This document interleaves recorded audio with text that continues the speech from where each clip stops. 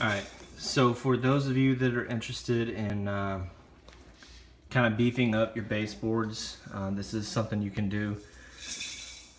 I took several ideas from different videos and blogs and things, kind of took what I liked and did my own thing. So we just bought this house. It was brand new. We had it built, and I felt like for what we paid, sorry for the distraction, I felt like it should have nicer trim.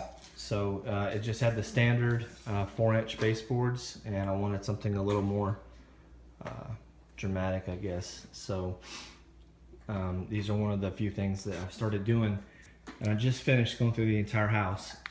So I'll show you. You can see that I've got a lot of angles, outside corners, inside corners. This is an outside corner, and I started here in the bathrooms. I figure if it goes terribly wrong, it's in the bathroom. So, but it turned out really good. I'm very happy with it. And so essentially what you do is you can see you still got the regular baseboard, and this is the quarter round, and then this is just a piece of trim that I got at Home Depot, and you place it a predetermined amount of space up above the baseboard, standard. You want to do that all the way around, and then you paint it, and you paint this area in between. So that's just regular sheetrock, and it's just been painted, and it all looks like one piece. So we'll go out here real quick and talk about what you need to do in order to make it.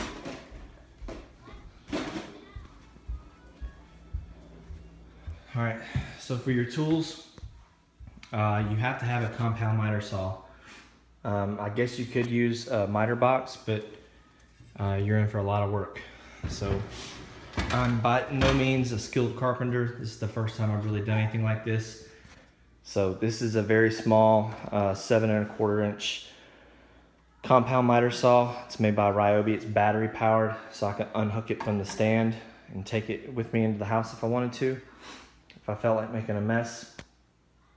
And the stand is a lifesaver also. The stand is separate. I think the saw was $100 and the stand was $100. If you go right now, the stand is on sale for $59. So really good deal. But these things extend, and so you can lay out your boards real long on both sides and make your cuts.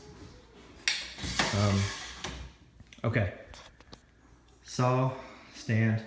You need a nail gun. I don't have a compressor anymore since we moved into this house. So I got this. It's battery powered also. You don't need an air compressor. I love this thing. It works amazing.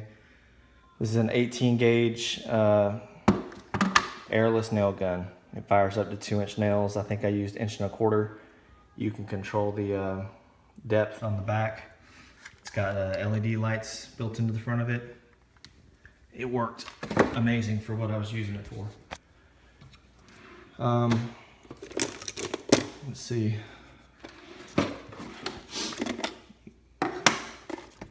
This is an old level. That's the space I used all the way around, and it worked good because I liked that amount of space to be above the baseboard, and it worked out equally as well because it's also a level, and so when I put it on there I was able to see if the board was going on level or not, so that worked out. This is an angle finder. I had trouble online finding how to calculate these angles, and I think this was $20 at Home Depot. I'll show you real quick how to calculate your angles because I couldn't find that information really easily. So we'll turn it on. Alright, so it's a 0. So we'll go in here in the kitchen. So here's an outside corner. And you can see I had to make those cuts down there when I did this. Alright, so you just open it up and see it starts to calculate the degrees. So There's obviously not enough room down here to place it and get the measurement. It's no big deal. Just come up here where there is enough room.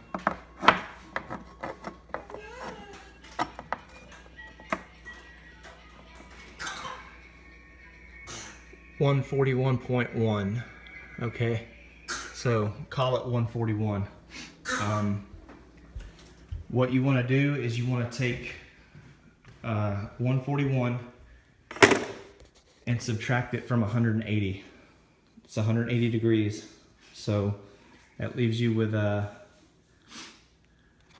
I can't do the math off the top of my head. Alright, so this is going to be my very first video showing how to do any of this stuff, so hopefully I can splice all these together. But when you take that measurement, we got 141, subtract it from 180, and that gives you 39. So you take 39 and divide it by 2, and that gives you 19.5, right? So you go to whatever saw you're using, and see here, these are your degrees. So you would go, and that's an outside corner. So whichever side of the wood you're cutting, you just go and you'd set it to 19.5 degrees on whichever side. You just need to make sure you're cutting either an inside or an outside corner. Very easy. So just remember, you take your measurement, whatever it says, subtract it from 180, and then divide it by 2. And that's all you got to do. You don't have to worry about shooting the nails into the studs. It's not, these pieces are not heavy. Just fire them in, maybe every foot and a half. Let's see. Oh, so they sell these pieces paint grade, which is just plain wood, and then they sell them pre-primed, or basically already painted, so they're already white. That color white did not match the white that I've already got for this trim, so I did. It costs an extra 30 cents a foot roughly to pay for the ones that's already painted white, but you only got to put one coat of paint on and you get it to match in color. It's worth the money. You'll save a lot of time doing that. So save yourself some headache. You're going to save money in the long run because you're not going to use near as much paint. You're going to save a ton of time and a lot of labor on your part. So just buy the ones that are already painted white. I promise you it's worth it. So these are all inside corners. Don't trust that. You can see how this room has got this bank of windows and they're all the same. Don't take one measurement and assume that these are going to be the same, because they're not.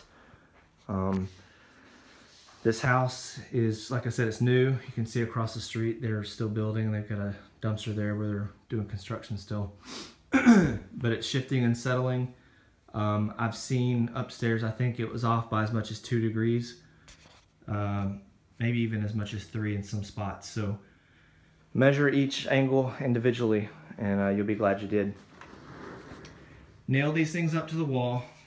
Once they're nailed up, go through and just run a bead of caulk across the top, and then just wipe it with a wet finger. And if you get any on the paint, no big deal. Just take a wet rag and just wipe it off the paint. I didn't go all in depth with wood putty and fill the nail holes and then sand that down and all that. I just took caulk and filled the nail holes in with caulk.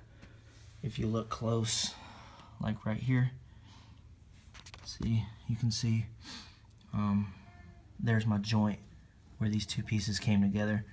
So you got to get real close to see it, but if you want to look for it, you can see it. I cut my joints on a 45-degree angle.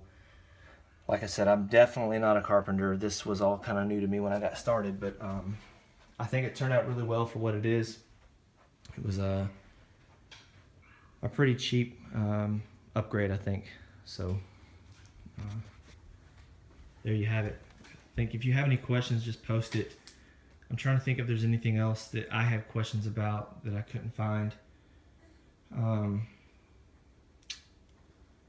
My next step will be to maybe do some crown molding. I've got crown that came in here, but they didn't put any in there in the other room, so we're gonna end up doing that. So comment if you have any questions, and I'll be happy to help you with whatever you need. Thanks.